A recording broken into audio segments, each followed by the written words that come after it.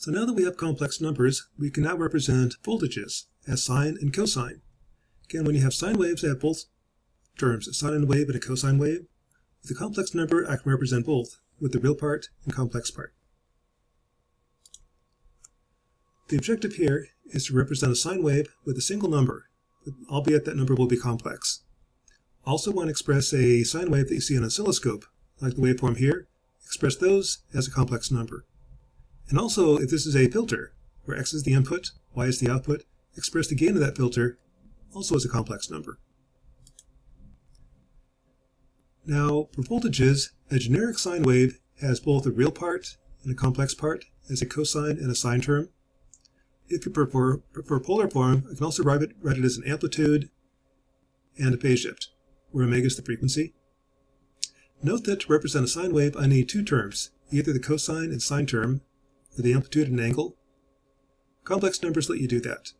The complex number representation of a sine wave is called its phasor representation. Now the heart of complex numbers is Euler's identity. If I have e to the j omega t, that's a vector that spins around the unit circle counterclockwise. The real part maps out cosine, and the complex maps out sine. So what we do when you have a sine wave is change the problem. If you have a problem that's hard to solve, change it. But change it in a way that's easy to solve, although you keep the flavor of the problem. If my input is a cosine, what I'll do is I'll pretend the input is a complex exponential. If I take the real part, I'll get the cosine. Likewise, the number 1 times e to the j omega t, means 1 times cosine. If I want to represent both sine and cosine, what I do is take my complex exponential, multiply by a plus jb. Doing some algebra, what you wind up with is the real part of a plus jb times the complex exponential is a cosine omega t minus b sine omega t. That's the phasor representation for sine wave. The real part means cosine, minus j means sine. If you prefer polar form, you can also represent complex numbers. If I have a complex number, r at angle theta, what that means is r times e to the j theta. If that's multiplied by the complex exponential, doing some algebra, what you wind up with is the real part is r cosine theta omega t, or r cosine omega t plus theta. So r at angle theta means r cosine omega t plus theta. The omega t is understood. If I have a circuit where the input is 60 Hz, everything is 60 Hz, so you don't have to write that down. What I care about is the amplitude and the angle. Those are the things that will vary in the circuit. And we've got two domains. We've got the phasor domain and time domain. Time domain is what we're used to. It's how you represent sine waves as, say, 3 cosine 20t plus 8 sine 20t. The 20 is the frequency in radians per second. To represent this in phasor domain, what I do is the real part means cosine, minus j means sine. So 3 cosine plus 8 sine as the phasor representation, 3 minus j8. Real is cosine, minus j is sine. If you prefer polar coordinates, the time function 8 cosine 20t minus 23 degrees is represented as 8 at angle minus 23 degrees. With that, I can now add and subtract sine waves. The frequency has to be the same for them to add. If the frequency is the same, I can now add, say, v1 plus v2. In the time domain, I would just say, take the cosines, add them together. 2 plus 3 is 5. Take the sine waves, add them together. 8 minus 6 is 2.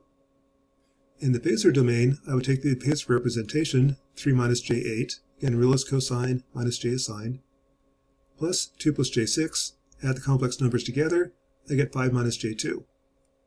The phasor representation of the answer. Note the complex numbers is a little bit easier to use.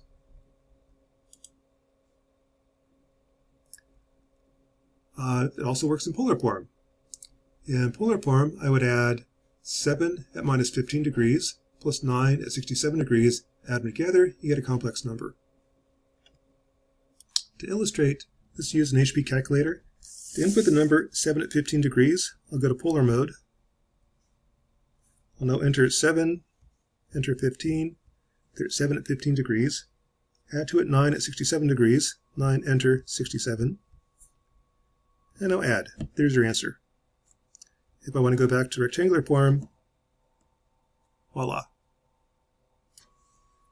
So I can add, subtract phasor voltages. In the lab, if I apply a sine wave to a circuit and measure it on the oscilloscope, what we'll get are traces like this, where the x-axis is time, the y-axis is voltage. What I want to do is represent these phasors, these voltages, as a phasor. To do that, I need three parameters. I need the frequency, the amplitude, and the angle. The frequency is 1 over the period.